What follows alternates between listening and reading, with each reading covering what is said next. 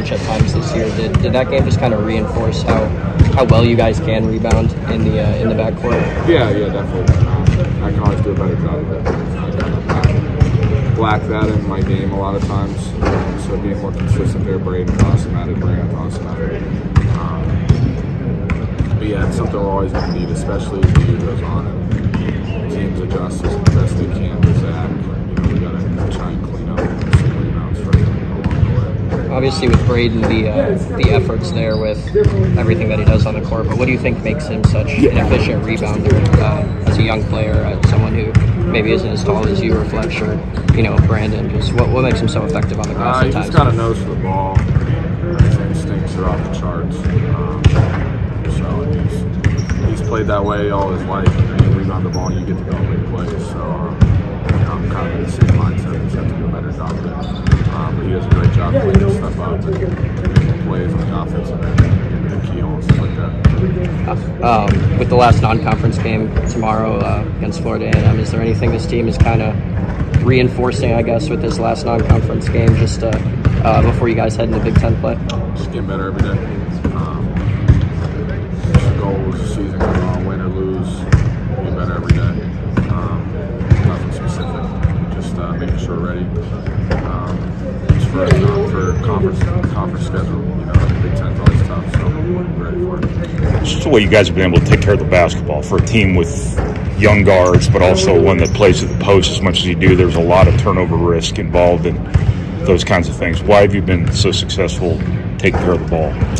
It's a combination. The coaching staff really emphasizes giving us great rules to follow, great guidelines, I'd say, more than rules, and great stuff for us to execute. And we've just been pretty simple, and it helps when Zach's become a great decision maker out of the post.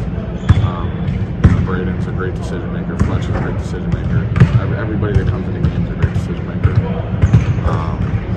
And we all, they do it. They all do a good job. Everybody that plays, a good job of playing to their strengths. So, it's just playing the game the right way.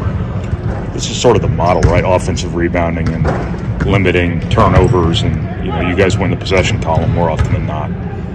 Yeah. Payne always emphasizes that. If you out-rebound somebody, less turnovers, you get more possessions. It doesn't always work, but 9 times out of 10, you put yourself in a good spot. So.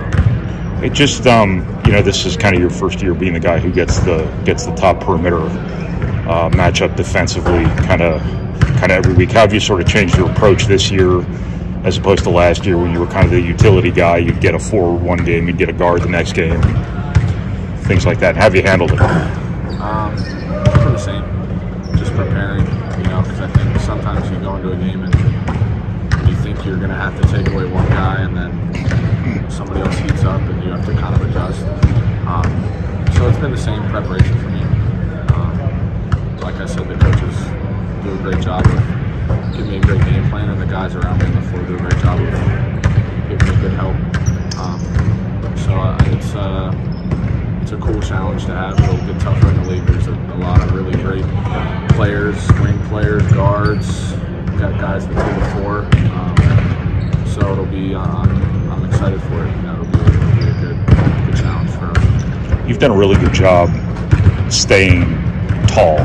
Like when somebody maybe gets a step on you, you're able to use your height and length to make sure that you get a pretty good contest. This has been a pretty good closeout team. I think you're a big part of that. You just kind of speak to how you're leveraging your advantages right now from a defensive perspective. It's following our guidelines, principles. Just keeping it simple. I think contesting high, not fouling. I can do better at that. Just trying to get teams in their tough twos, letting the big guys kind of clean it up vertically at the rim, and just staying solid in the gaps. And knowing personnel, I think, is really big for us. So hopefully we can continue. It's been a great team effort on that, both sides of the ball, but that side of the ball especially. Just one last thing from me. What did you guys learn, playing without Zach? If you haven't been asked that already, I apologize if you have. You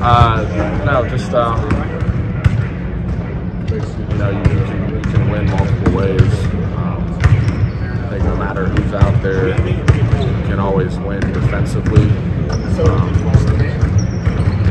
Just with him, obviously, it's going to be closer to the West, but I thought Trey did an unbelievable job being aggressive and kind of filling that void. Caleb, all the front court was great. Mason gave us a ton of great minutes and was really aggressive. So I think everybody just kind of does their job at a higher level when somebody like that's out, because you can't replace him with one guy. So I think it's a good experience for us. Hopefully we can